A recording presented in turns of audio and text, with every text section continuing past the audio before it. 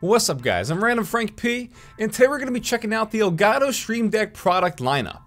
And these are more than just fancy macro pads. They're essentially programmable keyboards with these LCD buttons that come with very easy to use software that completely changes up your streaming experience and simplifies it. You no longer have to switch applications manually, type on your keyboard, or even use your mouse. It could all be done at the touch of a button. So when it comes to the Stream Deck, you have 4 options available to you. The Stream Deck mobile application, the Stream Deck Mini, the regular Stream Deck, and the Stream Deck XL. First, for the Stream Deck mobile app, this is for users who are maybe thinking about buying a regular Stream Deck, but they don't want to commit yet. Here, you can just try it out first. You get a free 3-day trial when you sign up, and after that, it's just $3 a month. And with the Stream Deck mobile application, you're now having virtual Stream Deck buttons right on your mobile device. Next up is the Stream Deck Mini. This is for streamers who are just starting out and you don't really need more than those 6 buttons. While everything is still at an arm's reach, the 6 keys here is going to save a lot of space on your desktop. You can still create folders to maximize your productivity, but with something like these 6 keys, it's just best to use this for mainly your main functions or macros while gaming or streaming. Then we have the original Stream Deck. This is for regular streamers that found some success and you might even produce daily content. It's perfect for average streamers or gamers who really want to take control of their streams. Great for all use cases, which lets you get the most out of those 15 keys right in front of you. And then lastly is the Stream Deck XL. This is for high-level streamers or content creators. This can even be used by professional video editors, graphic designers, and more. With these 32 keys here for all use cases, you're going to have much more options right at your fingertips.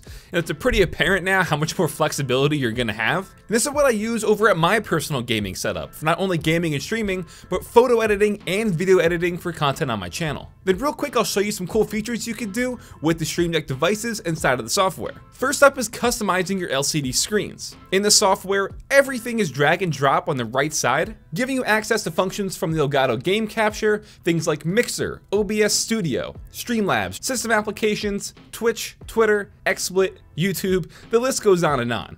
If you want to add more things to your Stream Deck, right underneath you will see more actions. That'll give you access to the Stream Deck plugin store, which lets you download more plugins to use. Some examples of things are Spotify, Philips Hue integration to control your lights, voice mod, and many other integrations that you can now use.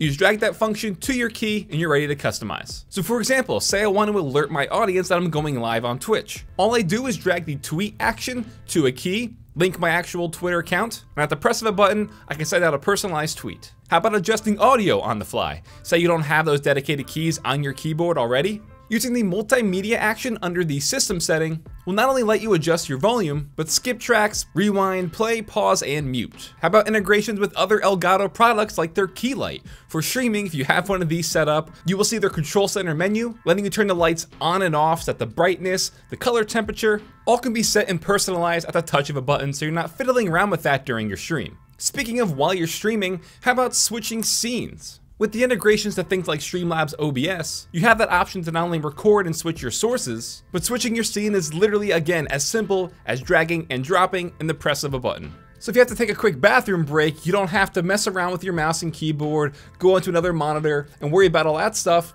At the press of a button, you can say BRB. One thing I'm a big fan of is their smart profiles you could set up, which lets you switch your Stream Deck profiles to whatever application you have open. So for example, if you're gaming, the macros you set will now appear on the Stream Deck.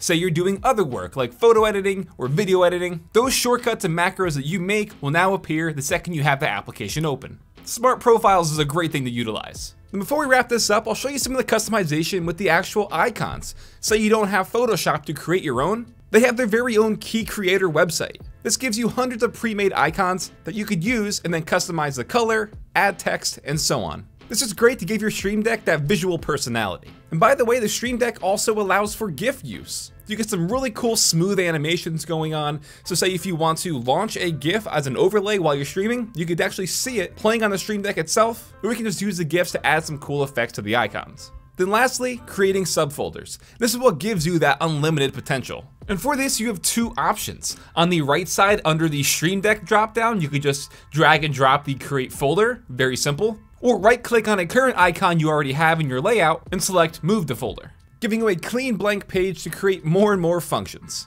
So I hope this video helped you out in deciding which Stream Deck is going to be best for you and your use cases. Again, we have the Stream Deck mobile application, the Stream Deck Mini, the original Stream Deck, and the Stream Deck XL. I'm Randomfrankp. Hope you enjoyed. Have a good day.